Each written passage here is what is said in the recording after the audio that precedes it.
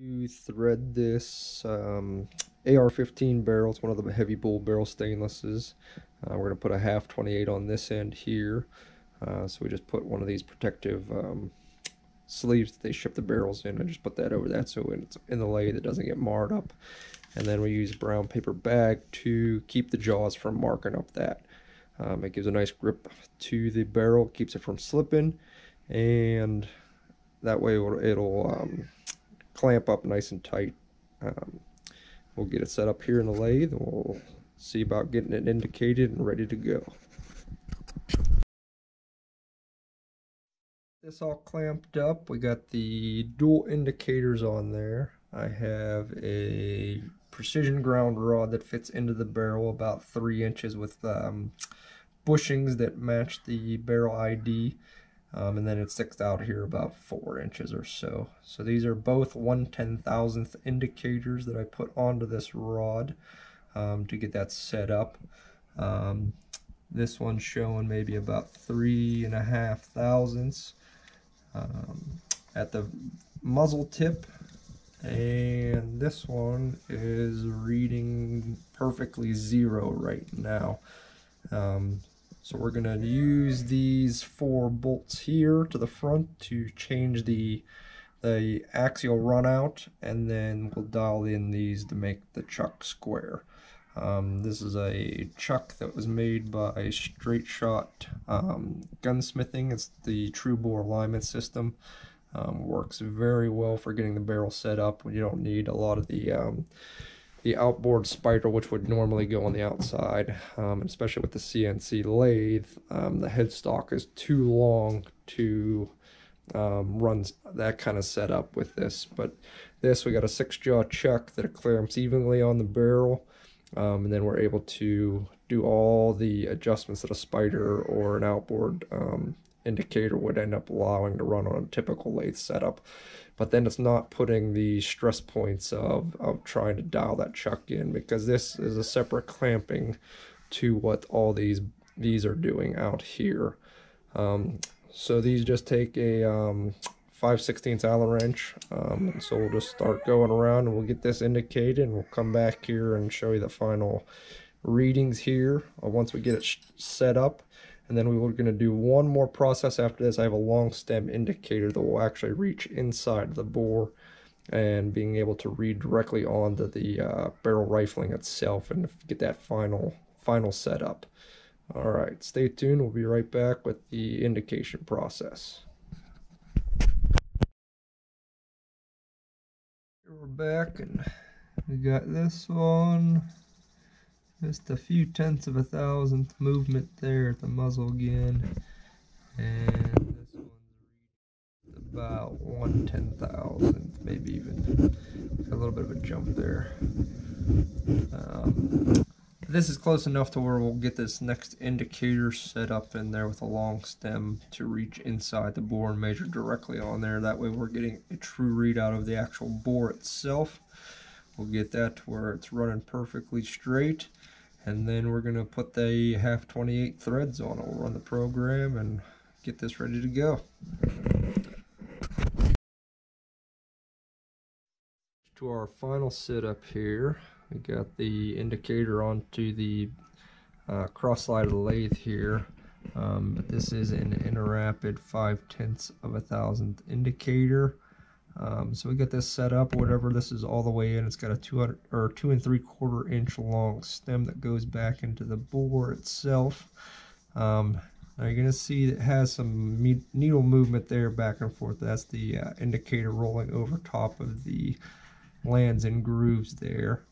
But as you can see, we just got about a 2.5 10,000ths of an inch. Since these are 5/10ths, it's splitting the line there, to where whenever we move this back and forth, it's actually not too bad right now. But we're going to get this a little bit closer.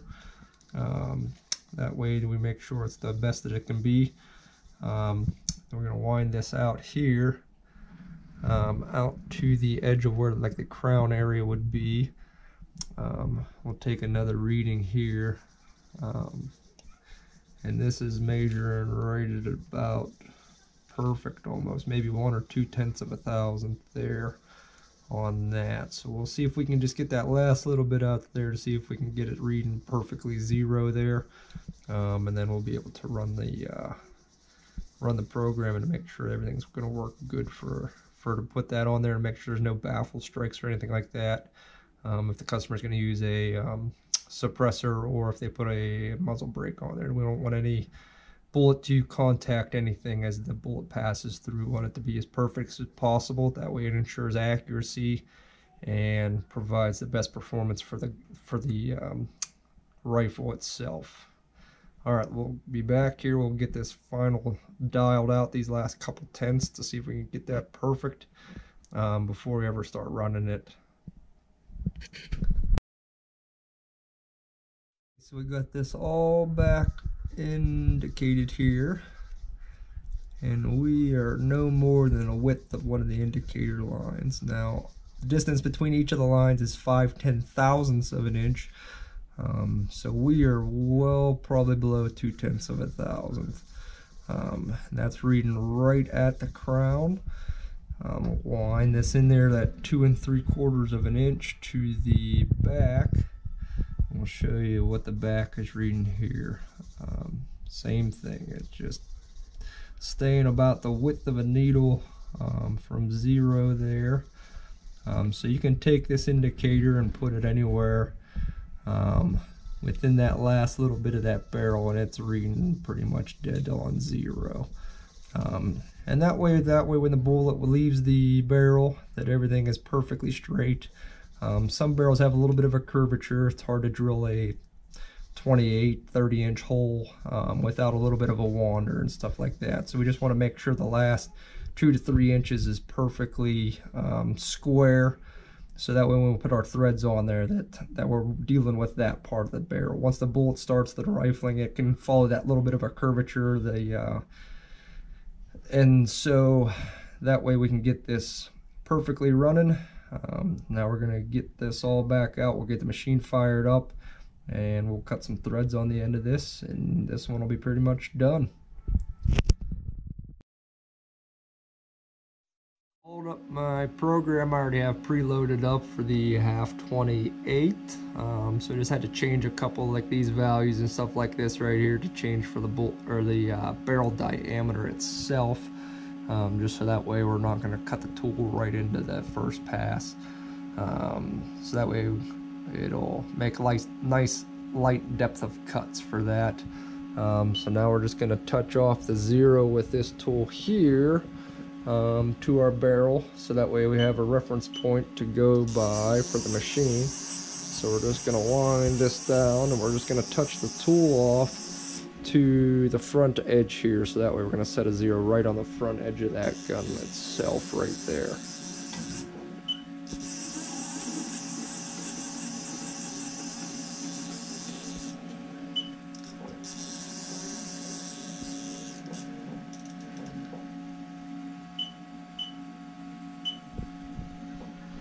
We'll just wind this over until the tool stops. Just gonna touch this off. I'm just doing this by hand, so there's nothing going on there with the computer servos and stuff like that. So I just wind that over here with the hand crank dials down here. So we're not even having the machine move itself right now, but I just want to get that tool to where it's making contact with the front edge of the muzzle. Then we're going to go up here, and we are going to go to our offset page, and we're going to hit Z measure. So that'll change our value right here. So that way now the machine knows that this is our reference point, so then we'll be cutting our threads back here, and we'll be ready to go.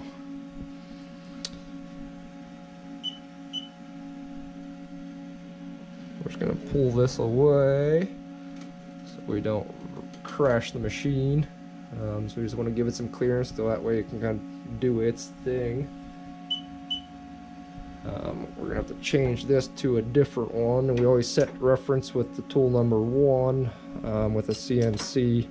But the first tool for cutting right now is I'm just going to use this real sharp degree angle, the 55 degree diamond, so that way we get a little bit tighter tool nose radius and it doesn't leave as much of a undercut at the bottom of the cut whenever OD turns it down to the 1/2/28 diameter.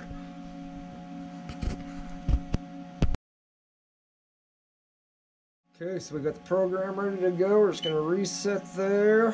We're going to come in kind of slow just to make sure nothing crashes, get the part going, and then we'll turn it on to full speed here.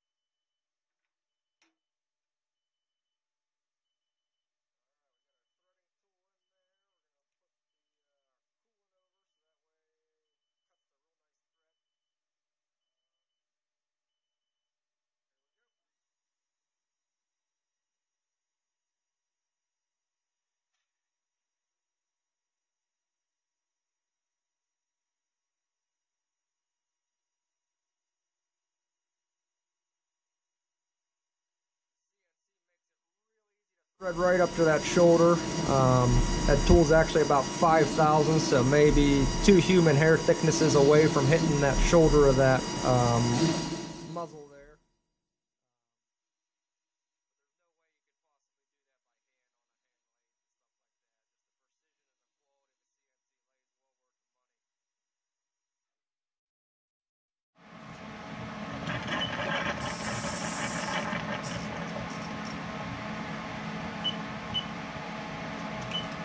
I always run the threading tool twice here for this. Tool deflection or a little bit of stuff there. That way everything gets cleaned out whenever you have the majority of the bulk material removed, and then just come back in and do a real fine cleanup pass after you run it again.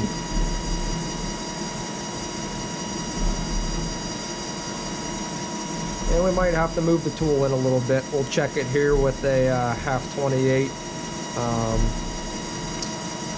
threaded piece that I use as a checker, so that way we know we're cutting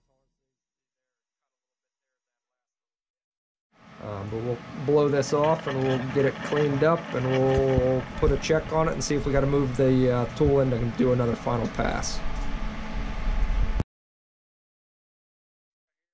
Bit of a little end cap that I made up so that way we could check the .28s, and this is threaded for a .28. Get this lined up here. Wind this on nice and smooth. There's no play left and right there, so it's a good quality thread there, nice and smooth. You can put it on, no wrench required or anything like that. We can wind that all the way up, and there it is. So it winds all the way on. We know it's nice and smooth, nice Class A thread, so that way there's just no play in that at all. And that's the way you want it, so that way you know you got a good quality thread, and that'll fit any of the muzzle brakes or any .28 suppressors that they're going to put on the end of that. I'll have to go back and look to see if this needs undercut for this. Some require this little blank section at the back be undercut if the threads are running all the way out, like this is, where you got thread all the way out to the end. We might need to go back and to cut that, but I'll have to consult with what the customer was putting on there. This may actually get cut out here, so that way the threads will actually go into that blank area and seat directly on this shoulder up here. And that's pretty much all there is to it. Makes it very nice and simple to put a thread on there, but the setup is what takes the longest part of it. Getting that perfectly lined up for the center of the bore. Setup is everything. The CNC just makes it thread really fast, and be able to control it and being able to thread right up to that shoulder. I have the program already set, so I already know it's cutting that .28 to give us a good snug fit on the any attachment that's going to go on there that's not going to have a sloppy loose fit. Alrighty, thanks a lot.